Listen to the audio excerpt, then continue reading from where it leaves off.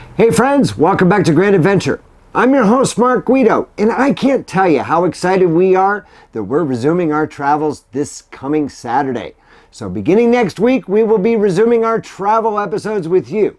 But until then, for this week's short episode, we wanted to do something for all you camping fur parents out there. Because we just bought for Zoe the Fi GPS collar that'll help us not only keep track of where Zoe is when we're out boondocking and she's off leash, but also provide us valuable information on Zoe's fitness, which, quite frankly, in spring, she needs a little more of. So stay tuned.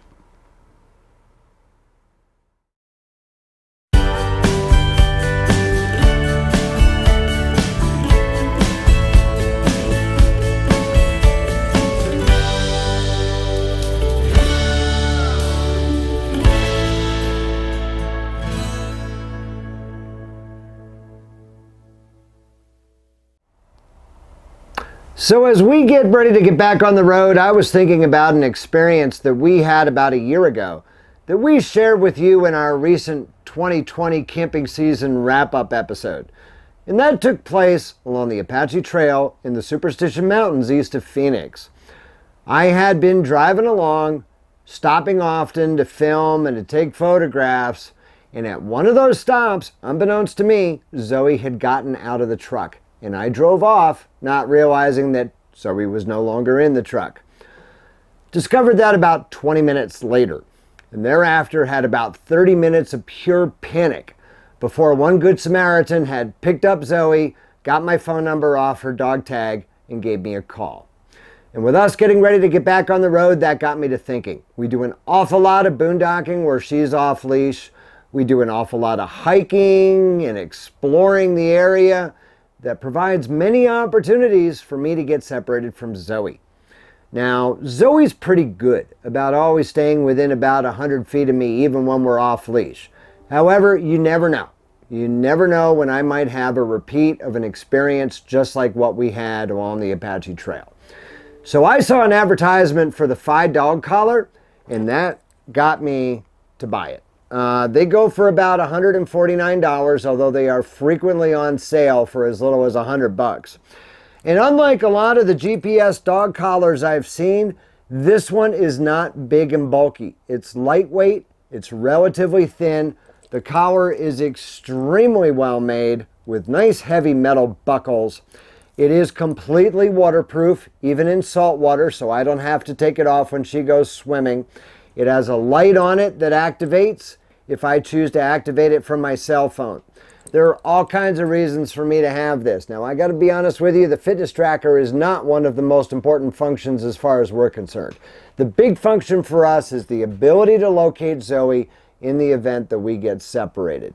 So I'd like to spend a few minutes sharing with you our experience thus far, limited as it is, with this collar as we get ready to get back on the road and camp all across the United States.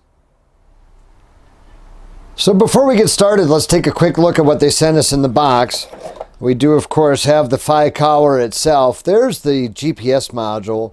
It's actually relatively thin, unlike a lot of the other GPS dog collars we've seen. And they put a nice heavy metal buckle on there, quick release buckle. Underneath here it says lift, so let's lift. This is the base station that also serves as the charging unit. This just uses a micro USB cable. They actually do give us a charger and a micro USB cable right here. Although you can use any micro USB cable, and I think I'm going to use a little 12-inch one I have in our little charging station just to keep things neat and tidy. Now, there's no documentation in here at all other than here on the back it says download the app and chase squirrels. So let's download the app and see how this works. Now, like I said, Zoe needs a little bit more fitness. She's put on her winter 10, so I am going to put on her Fi collar, and we're going to start testing this and checking out how it works. See, she's not moving very much. Come here. All right, let's see how you're doing, my little athlete.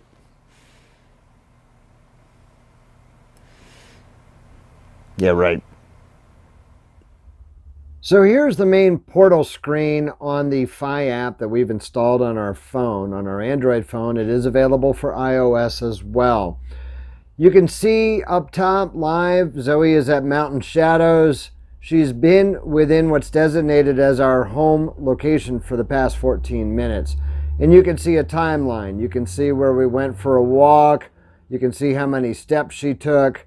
And you can see where Zoe was at Mountain Shadows previously, immediately before the walk. So if we click on the live, it'll open a map. The default is done with Google Satellite View, but you can change it right here with the maps to either light or dark mapping. But we'll go back to Satellite View. Actually, it's not Google. I just said it's Google, but that's not Google. That's some other mapping provider.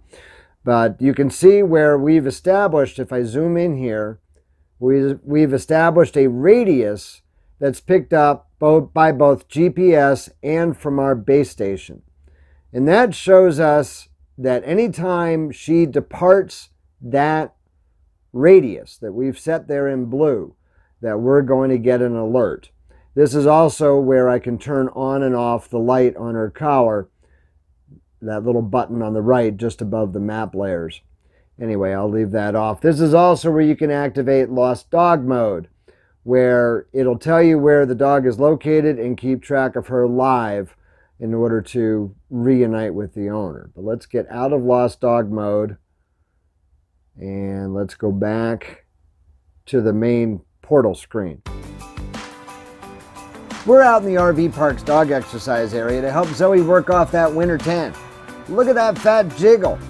We can't wait to get back on the road and resume our regular hikes with Zoe, beginning with our upcoming episode 201. This is kind of an exciting milestone for us to reach our 200th episode with this week's Grand Adventure video. Fi communicates your dog's location and activities via both Bluetooth and LTE mobile networks. If Zoe remains within the range of the base station, the collar will default to low-energy Bluetooth communication with the base station to maintain battery life. And the base station will use user-provided Wi-Fi to communicate that GPS data and fitness information to the owner's mobile device. If Zoe travels outside the range of the base station, the collar will automatically switch over to using the mobile network to send GPS location data to the owner's phone. That blue geofence we established within the Fi app lets us know anytime Zoe might wander off. Now, the other things, I'll start from the right. Here's Zoe's profile where I've got a couple of photos, and it's hilarious. You'll see in a moment that it actually creates a social media for dogs. But right next to that, I'm going to click where it says 4621 at the bottom of the screen. That is where I pull up her fitness tracker. Today's goal is 9,000 steps. We're a little over halfway there at 51%. You can tell the steps that she's walked, the distance, her record day. This is her new fitness program to get rid of that winter 10. You can see this by the hour, by the day, by the week, or by the month, using that selection at the bottom of the screen. I'm going to go back to the bottom at the menu at the bottom of the screen. I'm going to skip over rank because she's probably ranked somewhere near dead last right now. But that discover, that's hilarious. Anytime anybody uploads a photo of their dog, you'll see these show up almost like an Instagram for dogs. And people can add comments, people can like the photos. Got a kick out of that. Anyway, this is in the gift icon at the top is the refer a friend. That's where we have our referral code there. You can use that code that you see on your screen in order to get extra rewards for us and get extra rewards for yourself when you sign up with Fi. And we're going to go over here to the notifications tab. You can see where other dogs have liked Zoe's photos. There are other makers for other brands of collar that work with Fi, or harnesses, or all kinds of other products that you can buy to work with your Fi from other independent craftspeople. That's pretty much a walkthrough of the entire Fi app. So we hope that our experience with the Fi GPS dog collar has proven to be useful information for all you camping fur parents out there for keeping track of your favorite pooch while you're out boondocking or exploring the great outdoors. Now we're going to put down below in the video description our customer referral code. Understand, this video is not sponsored by Fi in any way, shape, or form. We paid for this as a paying customer just like you would. However, that referral code gets you a little extra bonus when you place your order, and it gets us a little extra bonus when you place your order for introducing you to the Fi dog collar. So it's kind of a you scratch our back, we scratch yours kind of situation.